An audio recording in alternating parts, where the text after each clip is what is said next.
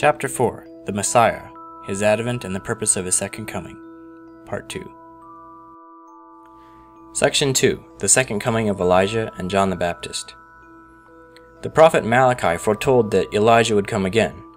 Behold, I will send you Elijah the prophet before the great and terrible day of the Lord comes. Jesus testified that the prophesied coming of Elijah was realized in none other than John the Baptist. I tell you that Elijah has already come, and they did not know him, but did to him whatever they pleased. Then the disciples understood that he was speaking to them of John the Baptist. Nevertheless, John the Baptist did not recognize himself to be the second coming of Elijah, and neither did the Jewish people. John's ignorance reinforced his doubts about Jesus.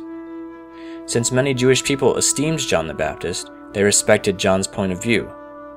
This exacerbated their disbelief in Jesus. John's ignorance was a major factor in compelling Jesus to go the way of the cross.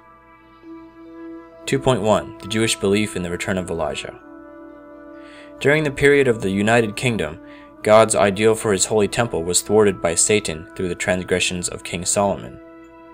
To restore the temple and pave the way for the advent of the Messiah, who is the incarnation of the temple, God sent 4 major and 12 minor prophets to Israel and worked through them to purify Israel of all satanic influences. Besides these, God sent the prophet Elijah to confront the prophets of Baal on Mount Carmel. He defeated them with the power of God and cast down their altars to Baal. However, Elijah ascended to heaven in a whirlwind and a fiery chariot before he could complete his divine mission. Satan's power revived and continued to plague God's providence. The way of the Messiah could not be made straight until Satan's influence was removed. Hence, before Jesus could realize the ideal of the incarnate temple, another prophet should inherit and complete Elijah's unfinished mission of breaking people's ties with Satan. Due to this providential necessity, the prophet Malachi foretold that Elijah would come again. The Jewish people who believed in the prophecies of Scripture fervently hoped for the advent of the Messiah.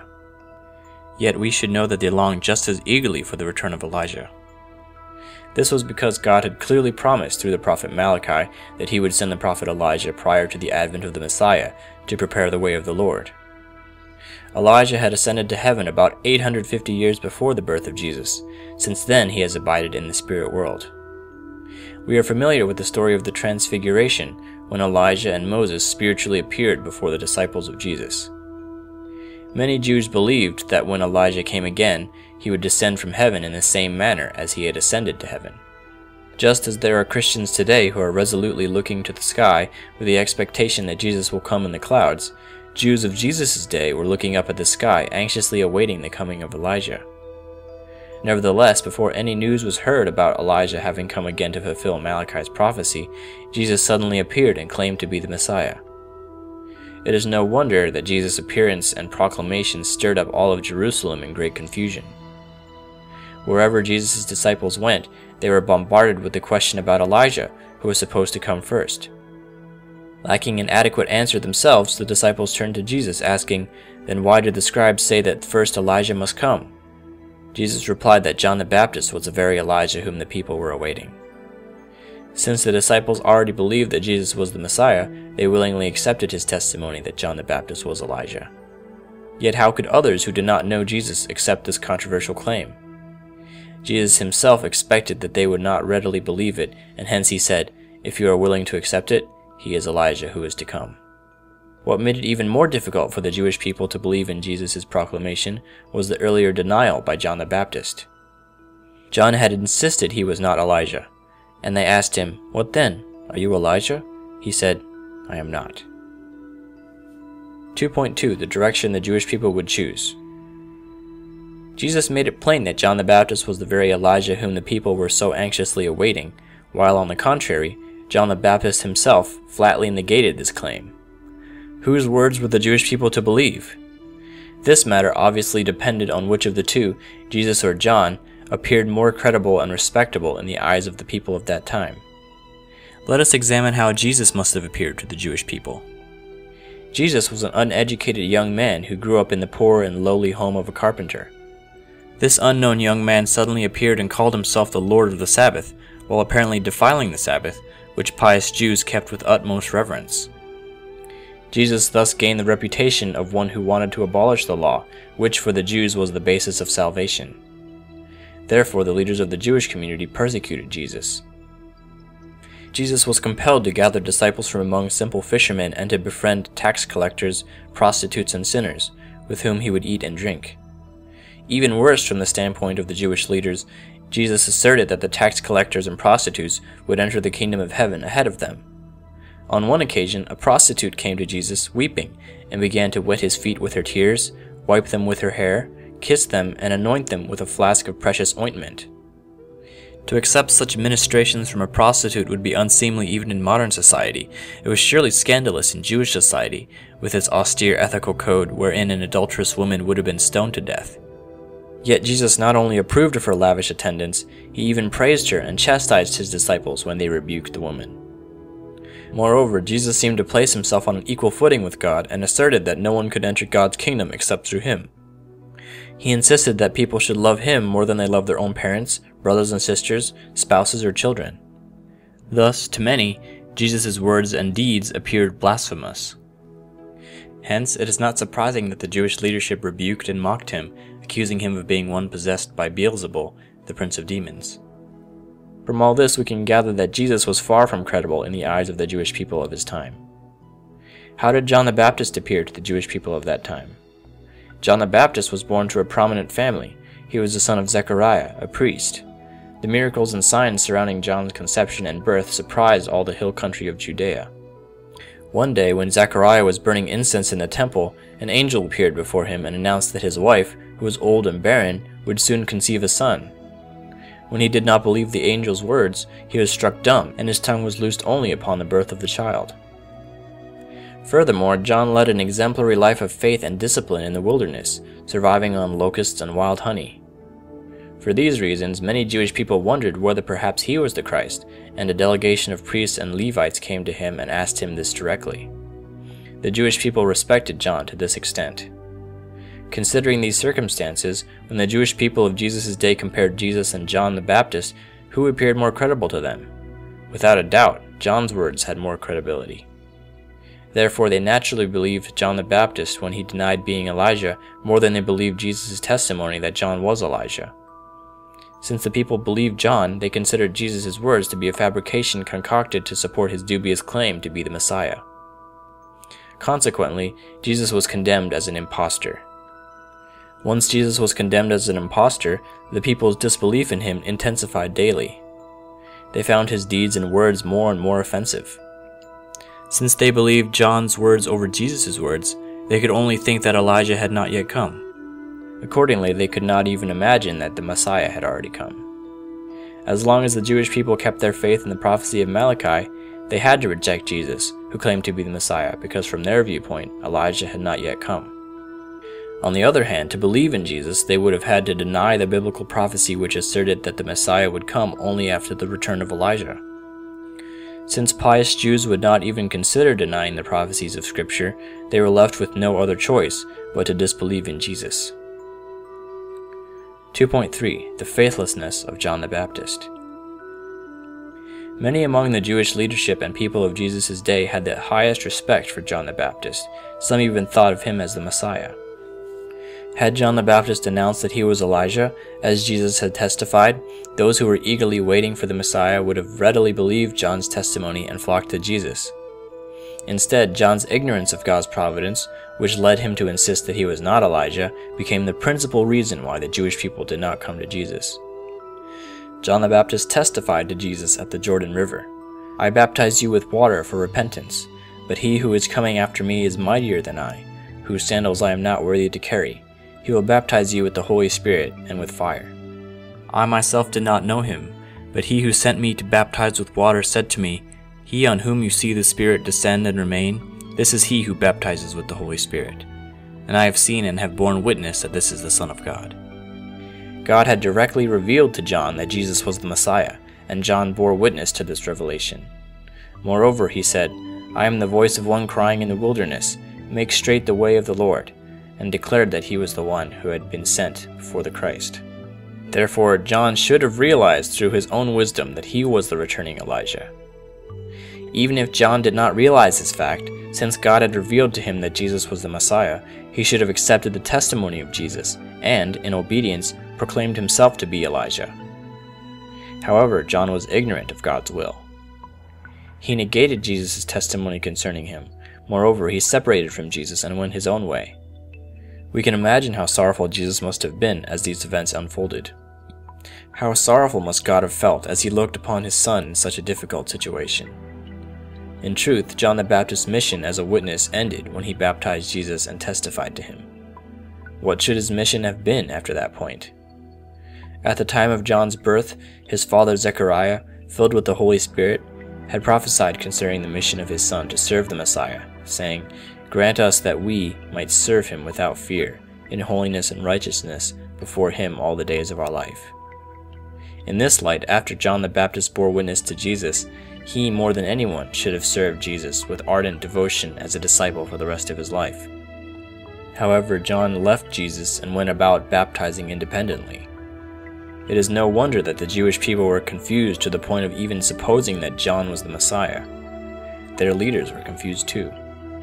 What is more, in one incident, a Jew who followed Jesus and the disciples of John the Baptist quarreled with each other over whose teacher was giving more baptisms. We can also discern from John's statement, "He must increase, but I must decrease," that in his heart John did not regard himself as sharing the same destiny as Jesus. If John the Baptist and Jesus were walking side by side and sharing the same destiny, how then could John ever decrease as Jesus was increasing? Indeed, John the Baptist should have been Jesus' foremost apostle, zealously proclaiming the gospel of Jesus. Yet, due to his blindness, he did not fulfill his mission. His precious life, which was meant to be offered for Jesus' sake, was eventually lost over a relatively insignificant affair. When the mind of John the Baptist was focused on God, he recognized Jesus as the Messiah and testified to him. Later, when the inspiration left him and he returned to a mundane state, his ignorance returned and exacerbated his faithlessness. Unable to acknowledge that he was the return of Elijah, John began to regard Jesus in the same disbelieving way as other Jews viewed him, particularly after he was imprisoned. Jesus' every word and deed seemed to him only strange and perplexing. At one point, John tried to resolve his doubts by sending his disciples to Jesus, asking, "Are you he who is to come, or shall we look for another?" When Jesus was confronted with this question from John, he answered indignantly, with an air of admonition, "Go and tell John what you hear and see. The blind receive their sight, and the lame walk. Lepers are cleansed, and the deaf hear, and the dead are raised up, and the poor have good news preached to them. And blessed is he who takes no offense at me." John the Baptist had been chosen while still inside the womb for the mission of attending Jesus. He led an arduous, ascetic life in the wilderness, building his ministry in order to prepare the way for the coming Messiah. When Jesus began his public ministry, God revealed the identity of Jesus to John before anyone else and inspired John to bear witness to him as the Son of God. Yet John did not properly receive the grace that heaven had bestowed on him. Therefore, when confronted with John's doubting question, Jesus did not answer explicitly that he was the Messiah. He instead answered in this circuitous way. Certainly, John the Baptist must have known about Jesus' miracles and signs. Despite this, John gave a veiled answer, reminding John of the works that he was doing, with the hope of awakening him to his true identity. We should understand that when Jesus said, "The poor have good news preached to them," he was expressing his deep sorrow over the disbelief of John the Baptist and the Jewish leadership. The prepared Jews, and John the Baptist in particular, were the rich people who had been blessed with an abundant wealth of God's love. Yet because they all rejected Jesus, he had to roam the seacoast of Galilee and the region of Samaria to search among the poor for those who would listen to the gospel. These poor ones were uneducated fishermen, tax collectors, and prostitutes. The disciples whom Jesus would have preferred to find were not such as these. Since Jesus came to establish the kingdom of heaven on earth, he was more in need of one leader who could guide 1,000 than 1,000 who would follow a leader. Did he not first preach the gospel to the priests and scribes in the temple? He went there in search of prepared and capable people. Nonetheless, as Jesus indicated in a parable, because the guests who were invited to the banquet did not come, he had to roam the streets and byways to gather the poor and maimed, the blind and lame.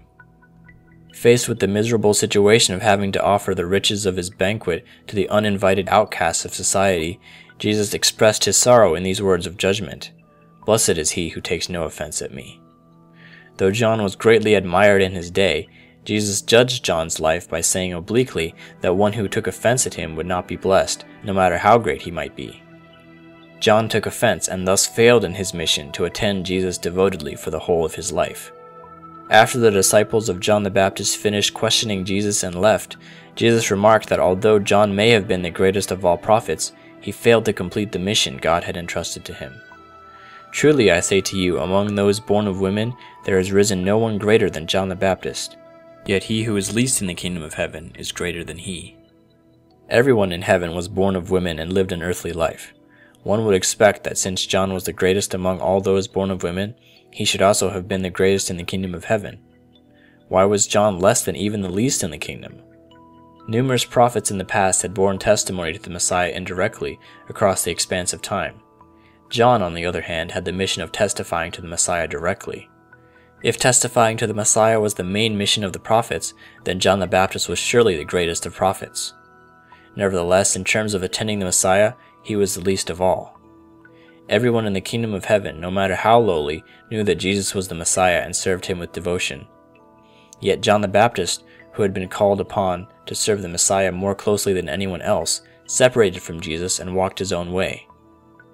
In terms of his devotion to Jesus, therefore, he was less than even the least in the kingdom of heaven. Jesus continued, "From the days of John the Baptist until now, the kingdom of heaven has been forcefully advancing, and forceful men lay hold of it." John the Baptist was chosen from before his birth and led an arduous ascetic life in the wilderness. Had he attended Jesus with a sincere heart, the position of Jesus' chief disciple was surely reserved for him. However, because he failed in his mission to serve Jesus, Peter, a forceful man, laid hold of the position of chief disciple. We can deduce from the expression, "from the days of John the Baptist until now," that Jesus spoke the verses that follow in reference not primarily to the people in general, but specifically to John the Baptist. Jesus concluded, "Wisdom is justified by her deeds." Had John acted wisely, he would not have left Jesus, and his deeds would have been remembered forever as righteousness. Unfortunately, he was foolish. He blocked the Jewish people's path to Jesus, as well as his own path. Here we have come to understand that the main reason why Jesus had to die on the cross was the failure of John the Baptist. 2.4. The sense in which John the Baptist was Elijah. We have stated previously that John the Baptist was to inherit and complete the mission which Elijah had left unfinished on earth.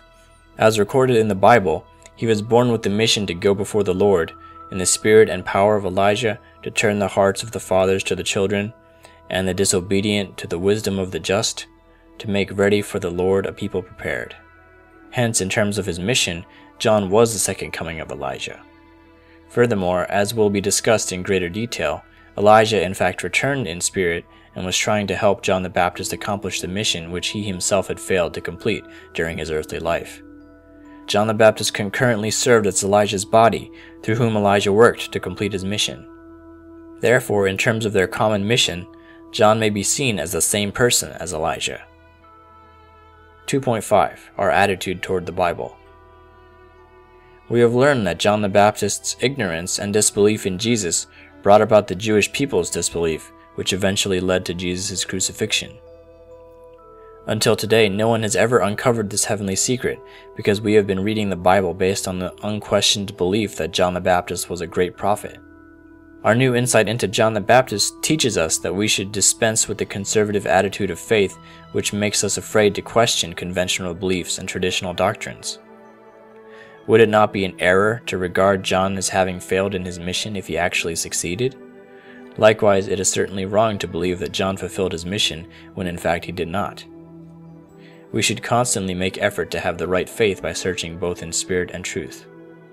Even though our discussion of John the Baptist has been based on an examination of the Bible, those who are able to communicate spiritually can see the condition of John the Baptist and confirm that the above revelation about John is entirely correct and true.